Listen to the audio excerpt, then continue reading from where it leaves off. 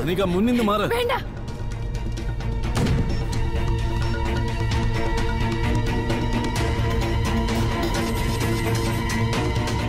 ഇത്രയ്ക്ക് ധൈര്യം വേണം. നിന്നെ ആരാണെന്നറിയടോ? അവളെന്റെ ഭാര്യടാ.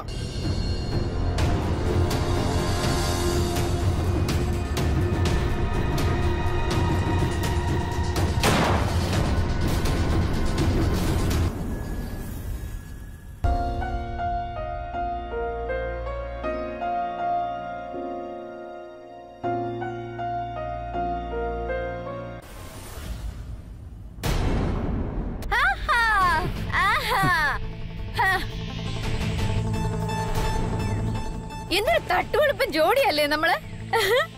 അതുകൊണ്ടല്ലേ അവന്റെ എല്ല് പിടിക്കാൻ പറ്റിയേ.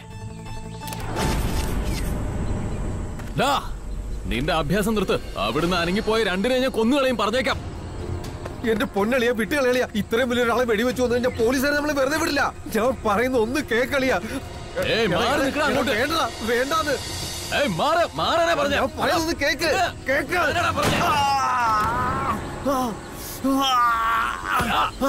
അയ്യോ മുമ്പിൽ നിന്ന് മാറ്. വേണ്ട.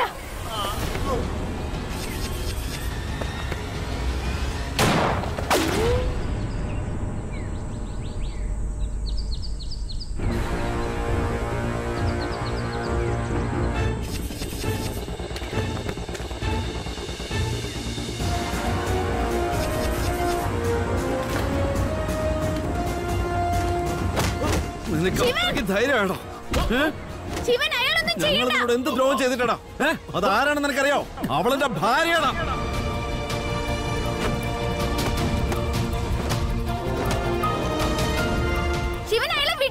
ശിവൻ ഒബ്രോയുടെ ഭാര്യയാണ് അവൾ.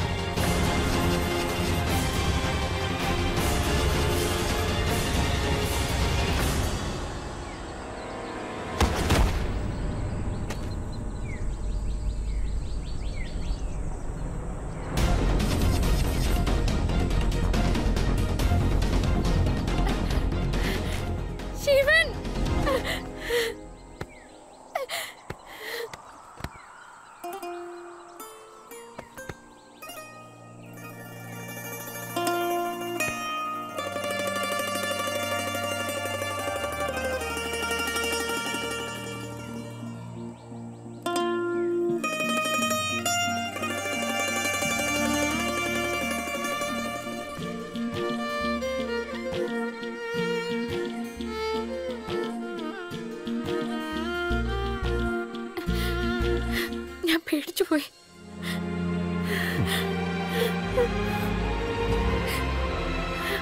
നിനക്കൊന്നും പറ്റില്ലല്ലോ? എനിക്കൊന്നുമില്ല. നിനക്ക് ഭ്രാന്ത് പിടിച്ചോ അനിക? എന്തിനാ ഇടയ്ക്ക് കയറി നിന്ന് അവിടെയുണ്ട് നിന്റെ മേലെ കൊണ്ടിരുന്നെങ്കിലോ? എല്ലായ്പ്പോഴും ഇതുപോലെ എന്റെ ജീവൻ രക്ഷിക്കേണ്ടതിന്റെ ആവശ്യകത എന്താണ്? പറയേ. ഞാൻ ഇങ്ങനെയൊക്കെയാണ് ശിവൻ. തന്റെ ജീവിതം അപകടത്തിലാണെന്ന് അറിയുമ്പോ ഞാൻ അവിടേക്ക് ഓടിയെത്തും. ഇനി എത്രയൊക്കെ തവണ തന്റെ നേർക്ക് ആക്രമണം ഉണ്ടായാലും ഞാൻ അതിന്റെ ഇടയിൽ കയറി വരും. ഞാൻ ഒരിക്കലും തന്നെ തനിച്ചാക്കില്ല. ഇതിന്റെ ഇടയ്ക്ക് കയറേണ്ട വല്ല ആവശ്യമുണ്ടോ? ഞാൻ ഇങ്ങനെയൊക്കെയാണ് ശിവൻ. ഞാനും ഇങ്ങനെയൊക്കെ തന്നെയാണ് അനിക.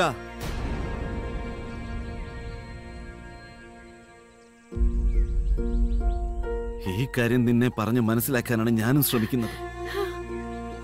ഞാനും നിന്നെ പോലെ തന്നെയാണ് അനിക. മറ്റാർക്കും പ്രോബ്ലം ഉണ്ടാവുന്നത് കാണാൻ നിനക്ക് കഴിയില്ല. അതുപോലെ എനിക്ക് വേണ്ടപ്പെട്ടവരുടെ എല്ലാ ഡീറ്റെയിൽസും അറിയാൻ കഴിഞ്ഞില്ലെങ്കിൽ എനിക്കും പറ്റില്ല. ഞാൻ പണ്ട് മുതലേ ഇങ്ങനെയാ. എനിക്ക് എല്ലാം അറിയണം, എല്ലാവരെ പറ്റി എല്ലാ കാര്യങ്ങളും അറിഞ്ഞേ പറ്റൂ. അതുകൊണ്ടാണ് ഞാൻ ഓർഫനേജിൽ പോയത്. കാരണം എനിക്ക് എല്ലാം അറിയണമായിരുന്നു. എനിക്കിത് മാറ്റാൻ കഴിയില്ല.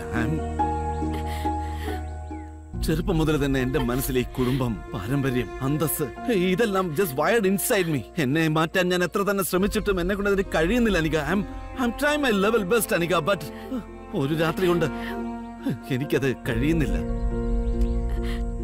But I am trying, okay? പക്ഷെ അത് മാറ്റാനായിട്ട് എന്താ ചെയ്യേണ്ടത് എനിക്കറിയില്ല. എനിക്കെല്ലാം അറിയാൻ ശിവൻ. അത് തന്നെയാണ് എന്റെ പേടിയും. വേണ്ടാത്ത രീതിയിൽ എന്തെങ്കിലും അറിയാൻ കഴിഞ്ഞ താൻ അതിനോട് എങ്ങനെ പ്രതികരിക്കുന്നോർത്ത് എനിക്ക് പേടിയാവുന്നു.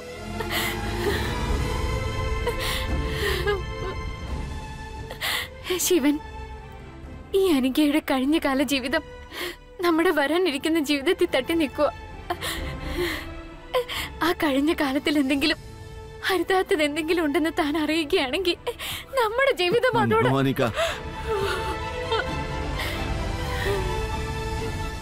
നമ്മുടെ ജീവിതത്തിൽ അതുകൊണ്ടൊന്നും ഒരു മാറ്റം ഉണ്ടാവില്ല. ഓക്കെ? കാരണം ഈ ബന്ധത്തിൽ നീയും ഞാനുമാണുള്ളത്. ഇനി ആ സത്യം എന്ത് തന്നെയാണെങ്കിലും ഈ ബന്ധത്തിന് ഒരു മാറ്റം ഉണ്ടാവില്ല. ഒരിക്കലും ഉണ്ടാവില്ല. അതിനുള്ള സൊല്യൂഷൻ നമ്മൾ കണ്ടെത്തും. Handle it. ഓക്കെ? നമ്മളിപ്പോ ഈ ഗുണ്ടകളെ ഹാൻഡിൽ ചെയ്തില്ലേ?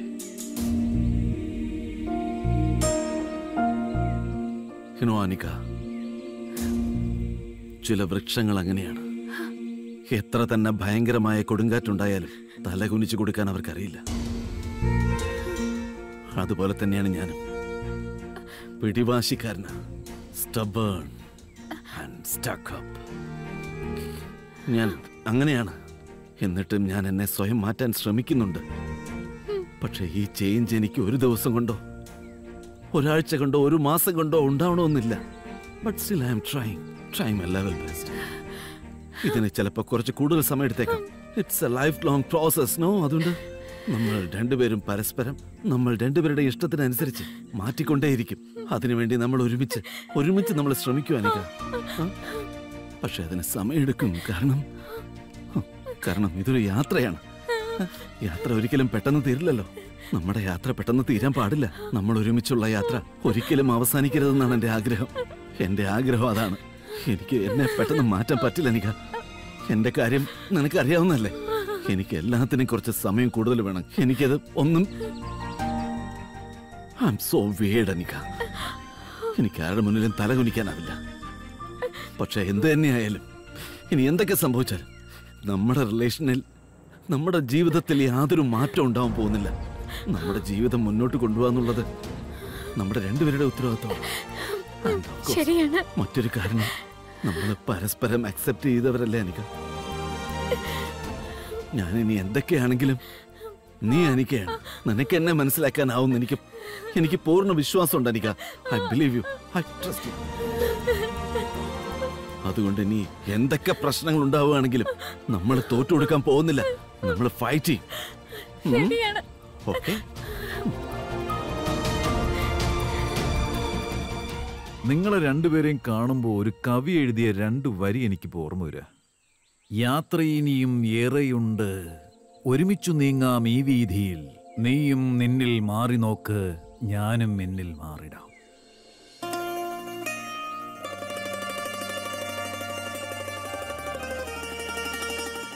യുവമാരെ രണ്ടുപേരുടെയും കാര്യങ്ങൾ ഏറ്റു. നിങ്ങൾ ധൈര്യമായിട്ട് വീട്ടിലേക്ക് വെക്കോ. Thank you so much inspector. Thanks to you also, ഇവരെ പിടിക്കാൻ സഹായിച്ചതിന്.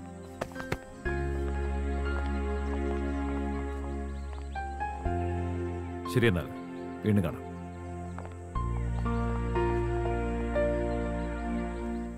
ഇന്നത്തെ അഡ്വഞ്ചർ കളി കുറെ കൂടിപ്പോയി. ഇനി നമുക്ക് വീട്ടിലേക്ക് പോയാലോ?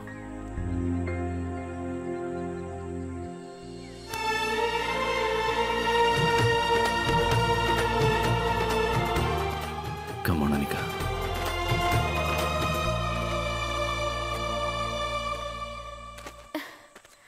എനിക്കിനി നടക്കാൻ വയ്യ അനിക. താനിങ്ങനെ ധൈര്യം കൈവിടിയല്ലേ? എന്തെങ്കിലും ഒരു അത്ഭുതം സംഭവിക്കും.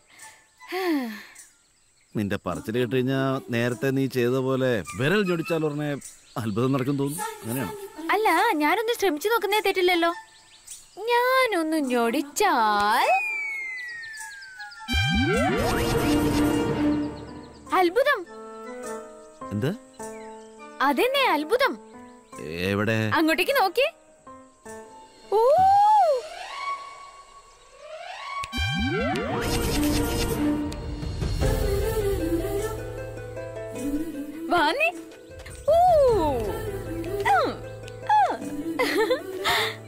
വാ. വാ വേഗം വാ. ഇനിയെങ്കിലും ഞാനൊന്ന് വിരൽ ഞൊടിച്ചാൽ അത്ഭുതം സംഭവിക്കുമെന്ന് സമ്മതിക്കും. മനസ്സിലായോ? ഇനി ജീവിതകാലം മുഴുവൻ കേൾക്കേണ്ടി വരുമല്ലോ. ശിവൻ കേറിയിരിക്കുന്നേ. എവിടെ? എന്റെ തലയിലോട്ട് കേറിയിരിക്കും. ഇതിനകത്തോട്ട് കേറിയിരിക്കുന്നേ. ഇതില് ഞാനിങ്ങനെ ഇരിക്കുക. താൻ ഇതുവരെ സ്കൂട്ടിയിൽ ഇരുന്നിട്ട് പോലുമില്ലേ? ഓ അനിക, എന്റെ പ്രൈവറ്റ് ജെറ്റ് ഉണ്ട്, ചോപ്പേഴ്സ് ഉണ്ട്. അതൊക്കെ ഉണ്ടായിരുന്നു, പക്ഷെ ഇപ്പോഴില്ല. ചോപ്പർ ഇപ്പോഴും ഉണ്ടല്ലോ. അതുകൊണ്ടൊക്കെ എന്ത് പ്രയോജനം? പക്ഷെ അതിനൊന്നും ഇപ്പൊ തന്നെ സഹായിക്കാനാവുന്നില്ലല്ലോ. ഞാനൊരു കോൾ ചെയ്ത് കഴിഞ്ഞാൽ അതിങ്ങ് എത്തിക്കോളും. എങ്ങനെ ഫോൺ ചെയ്തോ? താനിപ്പോ എന്താ പറഞ്ഞത്? നല്ല ബോധ്യമുണ്ടല്ലോ. ഫോൺ നമ്പരും വേണം. ഫോൺ നമ്പറോ ഇപ്പൊ തന്നെ അടുത്തില്ലല്ലോ. വേറൊരു ഓപ്ഷനും ഇല്ല. താനിപ്പോ തന്റെ അനികയോടൊപ്പം അവളുടെ ഈ ചുവന്ന ചെമ്പകത്തിൽ സഞ്ചരിച്ചേ പറ്റൂ. വാന്നേ. ഞാൻ ഇതിനു മുമ്പ് ഇതിൽ ഇരുന്നിട്ടില്ല. അതിനിപ്പോ എന്താന്നേ? എല്ലാറ്റിനും ഒരു തുടക്കം ഉണ്ടാവണ്ടേ? എന്നാ കേറ്. കേറിയിരിക്കടാ. അതില് എങ്ങനെ? വേഗാവട്ടെ. ഹലോ ചെമ്പ്. ഓയ് ചെമ്പകം. ചെമ്പകം, ചെമ്പല്ല. ഓക്കേ. ഏയ് താൻ എന്താ ചെയ്യുന്നേ? ഒരു second Anika, I am trying. No, എന്നൊന്ന് പെട്ടെന്ന് കേറി ഇരിക്കണ്ട പിള്ളേച്ചാ. ഓക്കേ. അയ്യോ, താൻ ഇതെന്താ ചെയ്യുന്നേ? നിക്ക്, മൂക്കും കുത്തി വീഴും. എന്താത്? സോറി. എന്നെ കൊണ്ട് പറ്റും. ഒരു സെക്കൻഡ്. പതുക്കെ രണ്ട് കാലെടുത്തിട്ട് ഇങ്ങോട്ടേക്ക് വെച്ചേ. പതുക്കെ എടുത്തു വെക്ക്. ഇനി ഇരിക്കെ. ഇരുന്നോ? നന്നായിട്ട് ഇരുന്നല്ലോ. അതൊക്കെ ഇരുന്നു. പക്ഷെ ഈ സ്കൂട്ടിയായിട്ട് ഓടിച്ചാൽ മതി. സ്പേസ് ഷട്ടിലാണെന്ന് വിചാരിച്ചു ഓടിക്കല്ലേ. പേടിച്ചു പോയല്ലേ? Mind your language, okay? Helmet മുഴുവനായിട്ട് കെട്ടിവെക്ക്. ഓക്കേ, എന്നാ ശരി. ഗോ. താനെന്തിനെങ്ങനെ മുഖം മറച്ചു പിടിക്കുന്നേ? Slightly embarrassed. അത് ശരി. താനിങ്ങനെ എംബാരസ്ഡ് ആവുന്നത് എന്റെ ഈ ചുവന്ന ചെമ്പകത്തിൽ സഞ്ചരിക്കാൻ മടിയുള്ളത് കൊണ്ടാണോ, അതോ ഭാര്യയെ കൊണ്ട് സ്കൂട്ടർ ഓടിപ്പിക്കുന്നതിലുള്ള വിഷമത്തിലാണോ നീ ഇങ്ങനെ മുഖം മറക്കുന്നത്? സംഭവം ശരിയാ. പക്ഷേ ഈ കാര്യത്തെ പറ്റി നീ ആരോട് പറയാൻ നിൽക്കണ്ട. എന്നാ പോലെ ഉരുണ്ട് വീഴൊന്നുമില്ലല്ലോ. പിടിച്ചിരുന്നോളാം കേട്ടോ.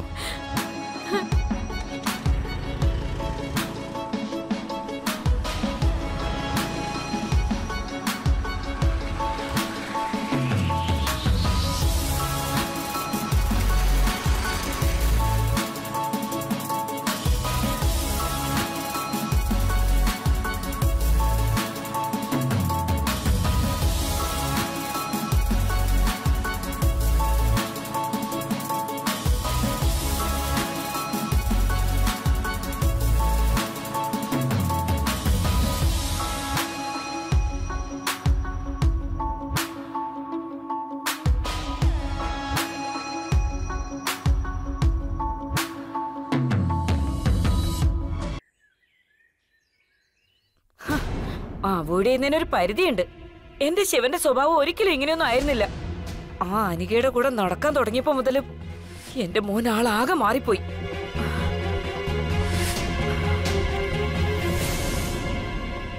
ചെമ്പകത്തിലിരുന്നപ്പോ ഇതാണ് അവസ്ഥയെങ്കില് ചെമ്പകം ഓടിക്കേണ്ട അവസ്ഥ വന്നിരുന്നെങ്കിൽ താൻ എന്തായിരുന്നേനെ ശിവൻ? ശിവ, ഇതുവരെ നീ എവിടെയായിരുന്നു? ഇന്നലെ രാത്രി മുഴുവൻ ഞാൻ ട്രൈ ചെയ്തോണ്ടിരിക്കാൻ നിന്റെ ഫോൺ കിട്ടുന്നില്ലായിരുന്നല്ലോ. എങ്ങോട്ടെങ്കിലും പോകുമ്പോ നിനക്ക് ആരോടെങ്കിലും ഒന്ന് പറഞ്ഞൂടെ? ടെൻഷൻ കാരണം ഞാൻ എന്തുമാത്രം ഓമയമെന്ത്രായി പോയെന്ന് നിനക്ക് അറിയോ? എന്താ ശിവ നീ ഇങ്ങനെയൊക്കെ? സോറി, ഞങ്ങളൊരിടത്ത് പെട്ടുപോയിരിക്കുന്നു. നീ പെട്ടുപോയി എന്നുള്ള കാര്യം എനിക്ക് ആദ്യമേ മനസ്സിലായി. അതെവിടെയാണെന്നുള്ള കാര്യവും മനസ്സിലായി. നിനക്കൊന്ന് ഫോണെങ്കിലും ചെയ്തൂടായിരുന്നോ? അതോ ഇനി അതും ആരെങ്കിലും വേണ്ടെന്ന് പറഞ്ഞോ? ശിവ, ഒന്നും പറയാതെ ഇങ്ങ് ഇറങ്ങിപ്പോയ വീട്ടിലുള്ളവര് വിഷമിക്കുന്നു നിനക്കറിയില്ലേ? ടെൻഷൻസ് കാരണം ഇന്നലെ രാത്രി മുഴുവൻ ഞാൻ ഒരു പോളെ കണ്ണടച്ചിട്ടില്ല. പറ, നീ എവിടെയായിരുന്നു? ഞാനൊന്ന് പറഞ്ഞോട്ടെ, എന്റെ കയ്യില് ഫോണും ഉണ്ടായിരുന്നില്ല, കാറും ഉണ്ടായിരുന്നില്ല. അതെന്താ? ഐ മീൻ, ഞങ്ങളൊരു വലിയ അഡ്വഞ്ചറിൽ പെട്ടുപോയെന്ന് വിചാരിച്ചാൽ മതി. അതാണ് സത്യം. ഞങ്ങൾക്ക് നല്ല ക്ഷീണമുണ്ട്. കുറച്ചു നേരം ഞങ്ങളൊന്ന് വിശ്രമിക്കട്ടെ, എന്നിട്ട് ലഞ്ചിന് നമുക്ക് കാണാം. അപ്പൊ സംസാരിച്ചാ പോരെ? നമുക്ക് ഒരുമിച്ച് ലഞ്ച് കഴിക്കാം. ഓക്കെ, നടക്കാം അനിക്ക. ലഞ്ചിന് കാണാമോ?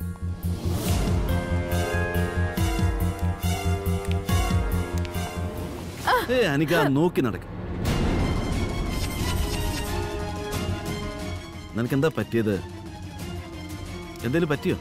എനിക്കൊന്നും പറ്റിയില്ല ശിവൻ, താൻ വിഷമിക്കല്ലേ. നടക്ക് നടക്ക്, ശ്രദ്ധിച്ചോ, പതുക്കെ നടക്ക്. ഇനിയൊന്ന് വിട് ശിവൻ, നോ, നടക്ക്.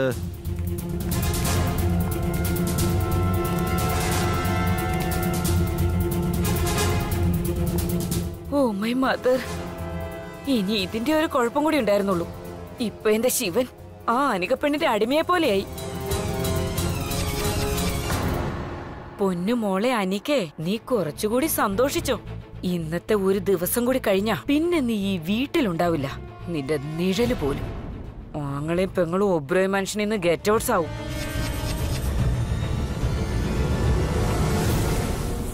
എന്റെ ശിവൻ, ഞാൻ പറയുന്നതൊന്നും കേക്ക്. എനിക്ക് അങ്ങനെ വലിയ മുറിവൊന്നും പറ്റിയിട്ടില്ല. താൻ ഇങ്ങനെ തുടങ്ങി എന്താ ചെയ്യാ? ഒന്ന് നിക്ക്. താൻ എന്റെ കാലിലൊന്നും തൊടണ്ട. എനിക്കൊന്നും പറ്റില്ലെന്ന് പറഞ്ഞില്ലേ? വേണ്ട, ഒന്നുമില്ലെന്ന് പറഞ്ഞില്ലേ? ശിവ,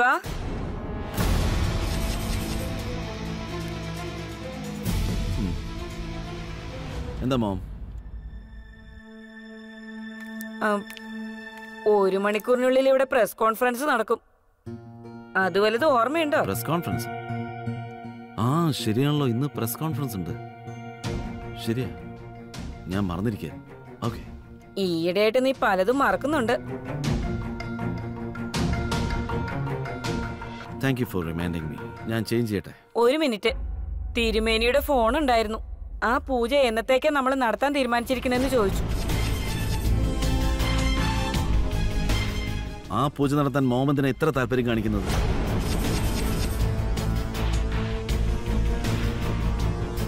ശിവ, ആ പൂജ നടത്തേണ്ടത് വളരെ അത്യാവശ്യ. നീ അതൊന്ന് തീരുമാനിച്ചുറപ്പിച്ച് പറ. എനിക്ക് ആ പൂജ നടത്തണ്ട. ഓക്കെ, ഇനിയും അയാളുടെ ഫോൺ വന്നാൽ ആ പൂജ നടത്തണ്ടെന്ന് ശിവൻ പറഞ്ഞു എന്ന് പറയും.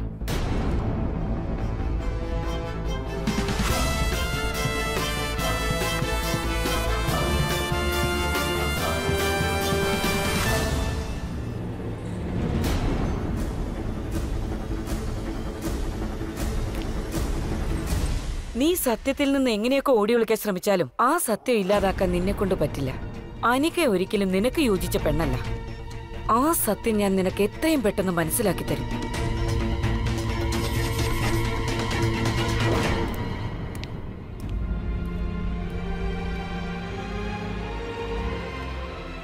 ശിവൻ,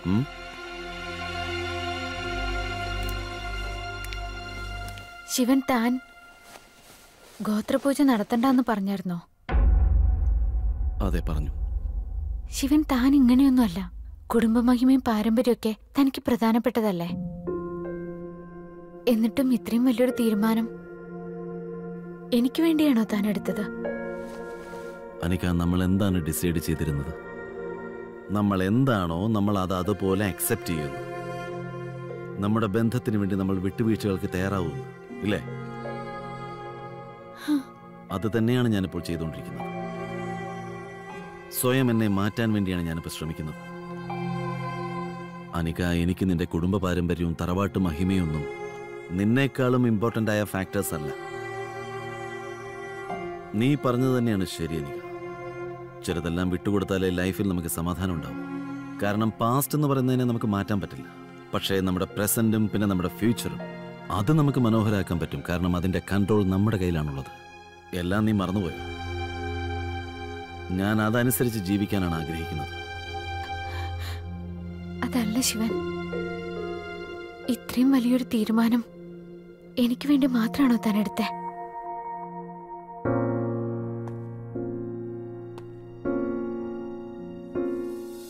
നമുക്ക് വേണ്ടിയാണിത്. ഒരാൾക്ക് മറ്റൊരാൾക്ക് വേണ്ടി വെടിയുണ്ട ഏറ്റുവാങ്ങാൻ പറ്റുമെങ്കിൽ മോമിന്റെ വഴക്ക് ഏറ്റുവാങ്ങാൻ എന്താ ബുദ്ധിമുട്ട്?